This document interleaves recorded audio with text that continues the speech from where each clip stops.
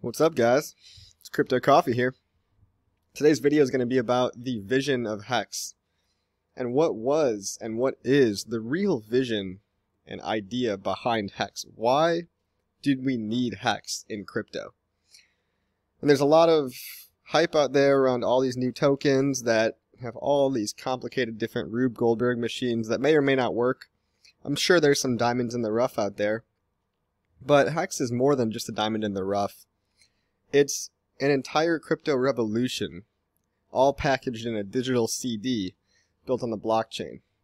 So what HEX is a digital certificate of deposit, basically a way to earn yield and interest along with some very interesting game theory in order to attract and get mass adoption for crypto. But HEX does so many things that align with the original goals of the cryptocurrency revolution and Bitcoin in general.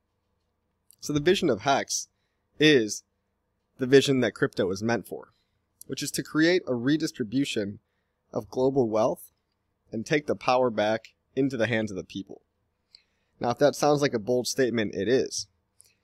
And I don't even think that calling HEX a CD is doing it adequate justice in terms of its actual vision, in terms of what it can really actualize if HEX is a success. Or maybe better said, when HEX is a success. Right? So HEX is designed to not only increase in value faster than anything in human history, which is not outrageous, right? Because Bitcoin did a 2 million X, Ethereum did a 10,000 X, and countless other coins have multiplied very many times throughout the 10-year window that we have to even judge cryptocurrencies, right? So we don't have very much data to go off of.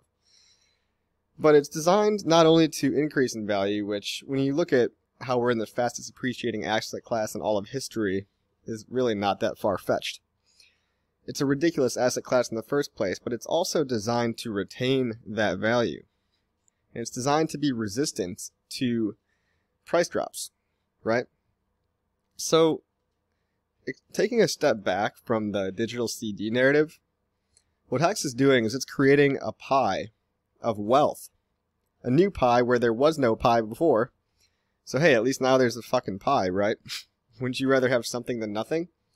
And not only that, but this pie is designed from its inherent principles to get bigger, easier, and to shrink harder. It's harder to make the pie shrink because it's harder to sell if you're staking.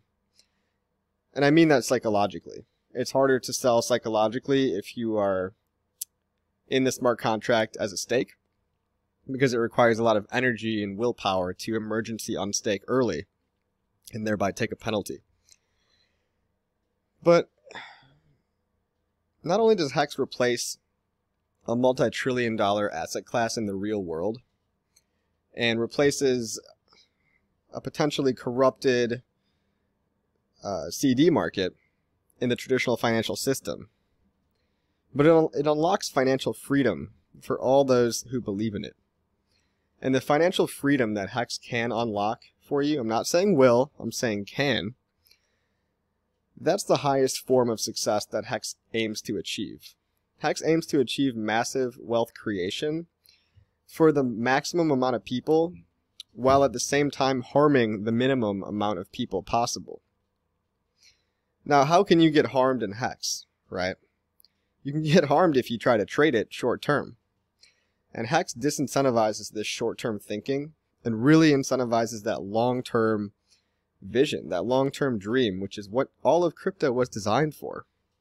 Now, Bitcoin had a good run, right? Bitcoin had 10 years of a run, and the people that were involved early on in Bitcoin, they did very well for themselves, right?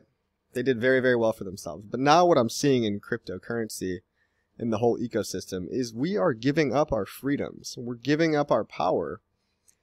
From this grassroots movement, we're giving it all back up to the big corporations again. So we've got things like Coinbase and BlockFi and big exchanges like Binance and Bittrex and all that. We're giving up our control of our private keys and our power to these new banks, these new trading institutions, and these new lending platforms. And crypto is about taking the power back for yourself. Cryptocurrency is about self-sovereignty. It's about replacing the traditional financial system with something better. And it's founded in a lot of libertarian and even semi-anarcho-capitalist ideas, which is what got me interested in it in the first place, right? Taking the power back for yourself, decentralizing the network, and making each individual an equally important player in maintaining the strength of the network. It's a big dream, and it's really hard to execute. And although Bitcoin had its run, and I'm not saying Bitcoin's done forever, but Bitcoin is becoming centralized, and it's becoming centralized because we are giving the power back over to what's essentially these new institutions, these new banks.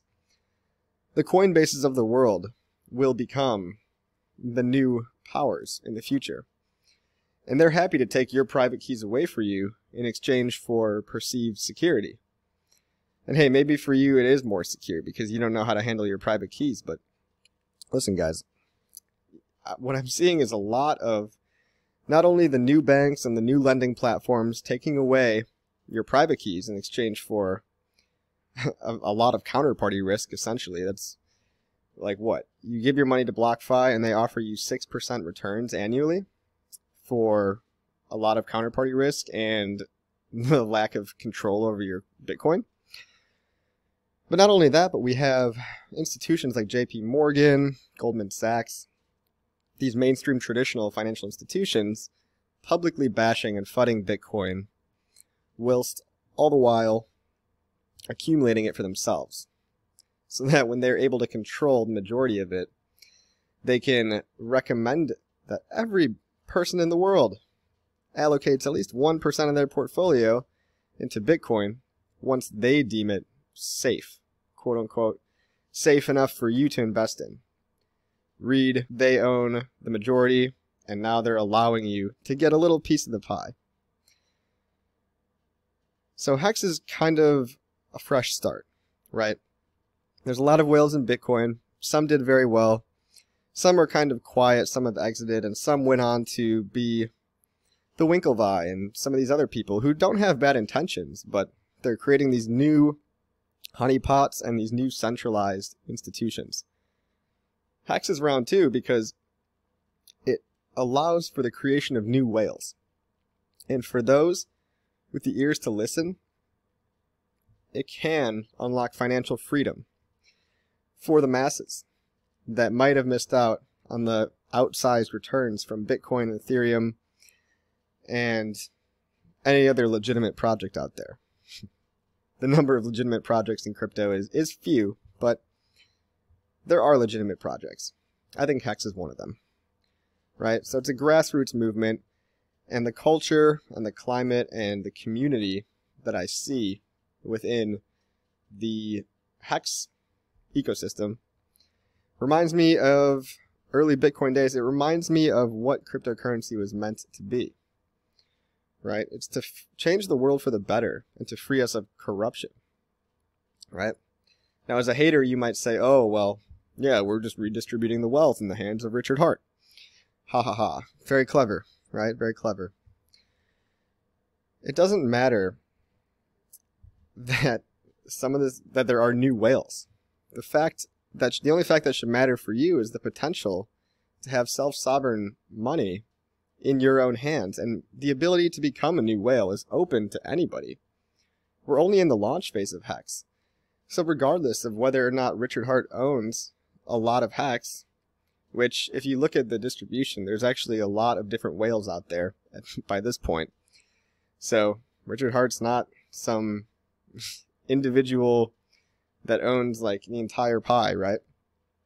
But there is a pie that's created, and there's definitely whales, as there are whales in all cryptocurrencies. Just like in the early days of Bitcoin, the cypherpunks and Satoshi himself, for about a year, were essentially the only miners. And it's estimated that Satoshi today owns 1 million Bitcoin, right? Which is 1/21st, about 1/20th of all Bitcoin.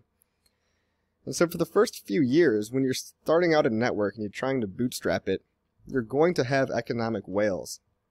This thing becomes more decentralized over time economically. But technically, it's actually more decentralized than Bitcoin because it piggybacks off of the decentralization of Ethereum. Right? The Ethereum network is run by validators all over the world, whereas miners tend to be, for Bitcoin, centralized in China. But I'm getting a little bit off topic, right? The grand vision of HEX is to allow for wealth creation for yourself, because wealth is a positive sum game. Like I've said before, wealth is not I take from you and I step on your head to get what I want. That's actually trading. That's a zero-sum game, which is trading. So in HEX, you have to have a longer-term mindset, because the only people that benefit in HEX are the people that can sustain that long-term mindset and do HEX the right way, which is staking for longer periods of time. We're talking years, right? Now, granted, I do have some HEX liquid, but the majority of my HEX is staked. And when you stake your HEX, you're voting with your action. You're speaking with your action that you believe in the project long-term.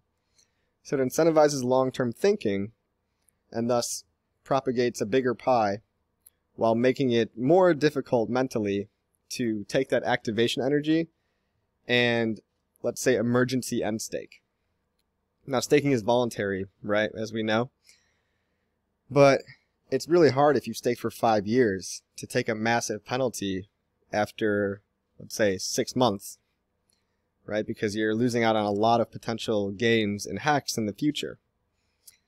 So it disincentivizes people to sell, it incentivizes holding, and even more importantly, it incentivizes long-term thinking over short-term thinking. And that's the kind of mentality that you have to have if you want to ride the HEX train to success, right? So the goal of crypto was to create wealth and bring it back into the hands of the people, take the power out of these centralized financial megalithic institutions, right? But what's the point of having wealth? If you want to get involved in HEX or crypto, well, you're probably in the right place to make outsized returns. Granted, if you play your cards right and you don't trade or do any other Ponzi schemes or anything like that. But what's the point of having all this wealth? Do we just want to go live in a castle and run away forever? And just sit on our pile of gold and say fuck you to the world? No, I think that real wealth allows people to free themselves, not only free their minds, but free their time, to start thinking about how they can help make the world a better place around them. By helping their friends and their family, it affords them the free time to make, art or start new businesses, sustainable energy businesses and things like that. And it really allows us to, the generation that is coming up, the wealth that we create for ourselves will allow us to actually save the world. I know it sounds outlandish, but what really is your goal with this? People like Elon Musk, they get hated on all the time, but he's a super wealthy guy, and as a good example, he's using his wealth to create sustainable automobiles and take the power out of the big oil companies and basically clean up the environment with much more environmentally friendly vehicles. He's even launching a space company to, as a total last resort, if we ever need to exit the planet, God forbid, exit scam on the planet, we would have a privatized space company to hopefully make space travel affordable in the near future. Jeff Bezos, people also get pissed off about, but when's the last time you bought something on Amazon Prime?